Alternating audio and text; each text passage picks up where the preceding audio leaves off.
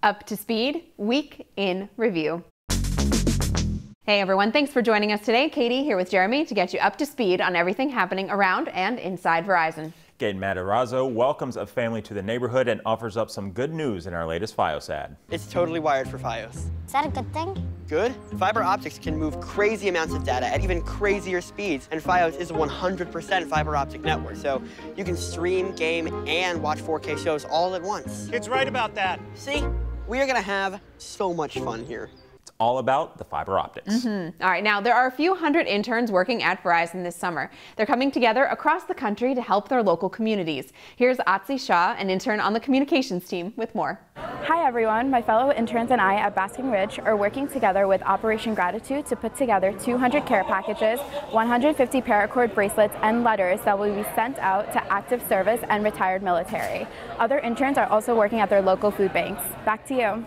Thanks, Atsi. Always great to see our V-teamers doing good in their communities. Yes, indeed. Our wireless B2B team plays an important part in our overall strategy. They help customers and businesses stay connected by delivering innovative solutions. We caught up with B2B leader Ryan O'Shea during their sales summit this week. As we develop and bring forward 5G and multi-access edge compute, we're going to be right at the center of enabling that digital transformation for those customers. In other words, we're going to have exactly what those customers want, and we're ready to deliver it and deliver it like nobody else can. Thanks, Ryan. Looks like we're ready to serve our business customers. Now, on the consumer side, starting today, we've got some hot deals on cool Android and Apple devices. Check out all the deals on the web. Hint, hint. Buy one, get one. Oh, that's a great deal. And this week we got to meet V-teamer Damian Signorella, who's part of our learning and development team. He's the first V-teamer hired through Creative Spirit. He recently took center stage at the Cannes International Festival of Creativity, where Creative Spirit presented about the importance of diversity in the workplace. What a great organization, and glad to have you on the team, Damian. All right, now don't forget, we're looking for your questions for the 2Q Results webcast.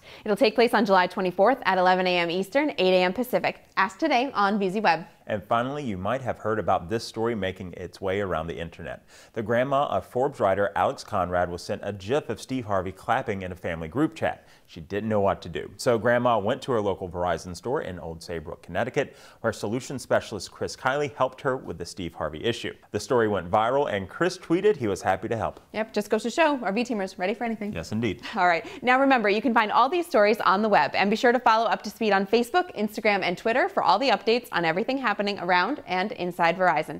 Have a great weekend, everyone. Until next time, you're up to speed.